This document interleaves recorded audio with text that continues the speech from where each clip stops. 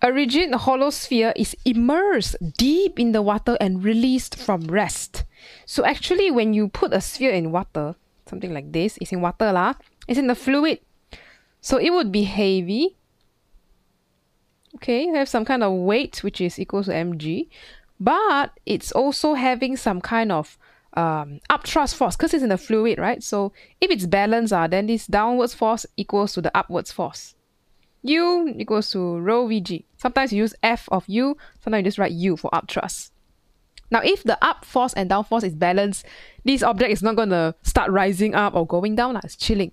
But here, it experiences an upthrust force which propels it towards the surface of the water. Ooh, so that tells me that this is not balanced, at least in the beginning. So actually, it looks like upthrust force is going to be much bigger.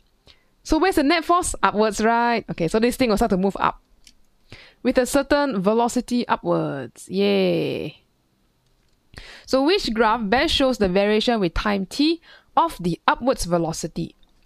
So if we look at this, we say, Miss, there is a upwards net force. Shouldn't this thing be accelerating upwards as well?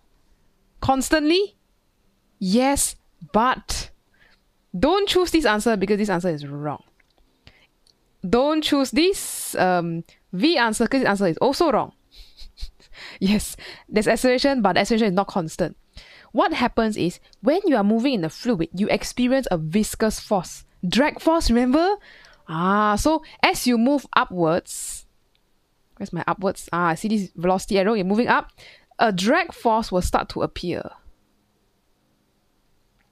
And this is increasing as you move faster and faster. So eventually you will reach what we call terminal velocity, but upwards. Isn't that sound familiar to our dynamics one? Okay, so weight here is going to be constant. Upthrust. Is upthrust changing? I mean, the size of your object didn't change. Doesn't matter where are you in the water. Is still the same size of object, so this one can be considered to be constant. We assume the density doesn't change lah, okay?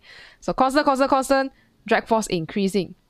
So you can say, net force decreases as you go upwards. Why? Because drag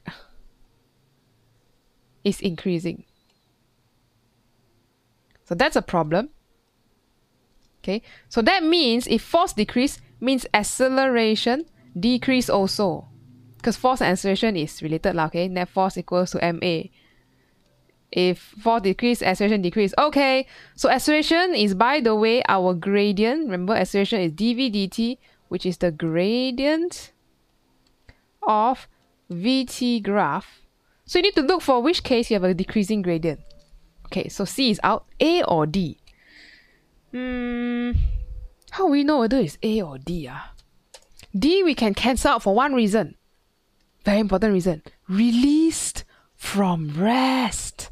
So your initial velocity should be 0. So the graph must start from 0 point. Okay, that's correct for A. D, we have a problem because you see, hello, why you got initial velocity one? Cannot. What's wrong with this? So that leaves us with our best choice, A. So make sure you get the correct graph. This is terminal velocity over here.